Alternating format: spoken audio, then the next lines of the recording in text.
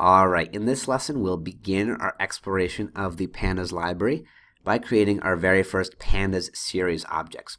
Now a series is a one-dimensional labeled array, so the easiest way that I can describe it is sort of like a more powerful version of a Python list. A pandas series stores data in a sequenced order, and it's just one-dimensional data. It's like one column of information. Now, just like whenever we're working with any type of data, consistency is the most important thing here. So our pandas series can consist of any data type. It can have string values or integer values or floating point number values or Boolean values. The data type doesn't matter, but consistency should always be the goal. So whatever data type you have, it should stay the same ideally throughout the entire series. That will just help ensure that things work smoothly and efficiently.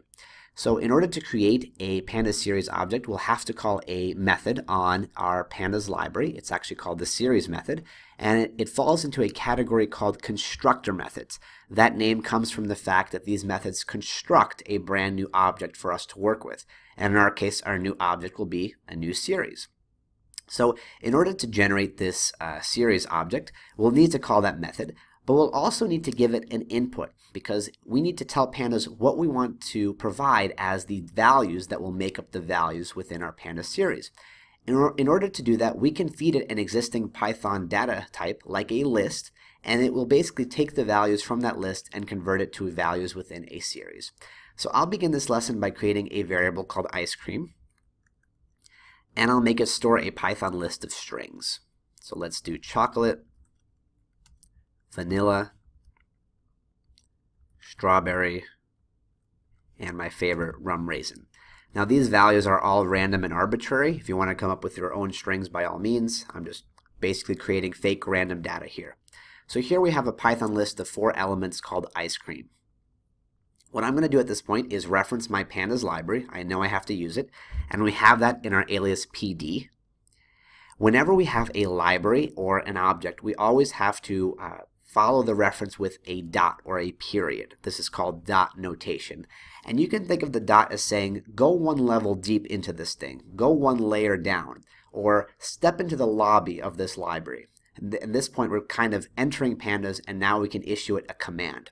How do we find out all the things that we can do with pandas? Well, at this point, we can press the tab key right after the dot, and Jupyter Notebook will show us this menu on screen that's basically going to list all of the available things that we can do at this top level of pandas. So there are hundreds of available options here. Certainly you don't have to memorize or know all of them, but this can be particularly helpful whenever you're trying to find the right method or the right thing that you want to do. What's really great here is as soon as you start typing, it's also going to limit the results to what you've currently typed and what it matches within the pandas library. So for example, I want to use my series constructor method, which starts with a capital S. So if I write a capital S right here, it's going to show us the results from the pandas library that match. And you can see series is the very first option that's available there. Once it's selected, I don't even need to type it out. I can just press the enter key, and now we have it locked into place and we've selected the right method. Now whenever we're calling any method, we always need to provide a set of parentheses. So I'm going to put the left parentheses, and Jupyter Notebook will automatically fill in the right one. Parentheses are always required at the end of a method or it will not run.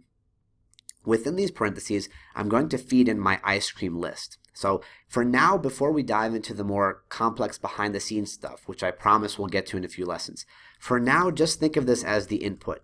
So I'm taking my ice cream list of 4 values right here, and I'm saying, pandas, please create me a brand new series and use the values from this ice cream list. So ice cream is basically my input. My output is going to be a brand new pandas series. Let's execute this cell with Shift Enter, and there we have our very first pandas series. On the right side, you can see my values are represented here in the exact same order they appeared in my original ice cream list. So there we have all 4 of them. On the bottom, you'll see this little D-type tidbit, and that's short for data type, and that's going to tell us a little bit about the data type that makes up the values within my pandas series. Now, if you're working with something like integers or floats, it's just going to say int or floats. Here it says object, and object is actually the internal pandas lingo for string. This was a little bit confusing for me when I first saw it, but whenever you see object, that basically means string. So in this case, we do indeed have string values, so this is proper, everything is good. Now on the left here, we have an additional component, and that's called the index. So the index in this case resembles basically an index for a Python list. So for example, when we have a Python list like this, the very first value gets an index position of 0, the second value in line gets the index position of 1, and so on. And this is basically the exact same thing, it's just visually output for us. Now one of the key advantages of a PANDAS series over a Python list is that the index labels do not have to be numeric. They can be any data type. So in the next couple lessons and throughout this module and future modules, we'll actually see that we can set this index right here to be anything from strings to datetime objects to everything in between. For now, the reason that PANDAS is giving us this default numeric one is because that's the standard process. That's the default. If we don't explicitly tell PANDAS what we want to use as the index, what we want to use for the labels for each of these series values, it's basically going to start a count at 0 and give each value within the series its own position or its own counting number. Now, just like with most things in programming, like arrays or lists, that count is going to start at 0. That's something that definitely throws off a lot of beginners. So because it doesn't start at 1, but rather 0, the very last index position will always be 1 less than the total number of actual values within the series. So in this case, we have 4 total items within this series, and our index is actually going to end at 3, because the very first item starts at 0, not 1. So here we have basically 3 components. We have the index to the left, we have the values to the right, and we have this little information at the bottom that tells us the data type of the values. Now, as I mentioned, the values within a series do not have to be strings. They can be anything. So let's dive into a few more examples with different types of data to see how the exact same thing is going to work. So I'll begin in the cell below by creating a new variable called lottery. And this one will just be a list of integers, so whole numbers. I'm just going to do 6 values, 4, 8, 15, 16, 23, 42. I have 6 items in this list. You're welcome to add as many or remove as many as you want. And now below I'm going to repeat the same syntax. Let's call our library, which is PD, that's our alias for pandas, a dot to basically say do something with this library, our method, which is the thing we want to do, the operation we want to perform, and that's going to be series. And at this point, again, I can type in something like SE and press tab. And if it knows that there's only one thing that matches what I've already typed, it's going to basically complete it for me, auto-complete it. If there's more than one thing that matches, it's just going to show me the entire list. I can use my arrow keys to navigate and then press enter to lock the one that I want into place. So here we once again have our series constructor method. It's a constructor method because it constructs or builds something for us. In this case, it's a pandas series. Once again, all methods, not just constructor methods, but any method you're talking about, always requires parentheses at the end. So I'll place my parentheses right there. And then again, here we are feeding the input to this constructor method. We're telling it what we want to use as the values. So I'm going to write in lottery. Let's execute this. Now this one will be a little bit more confusing because we have 2 integer values on each row, but basically it's the exact same thing.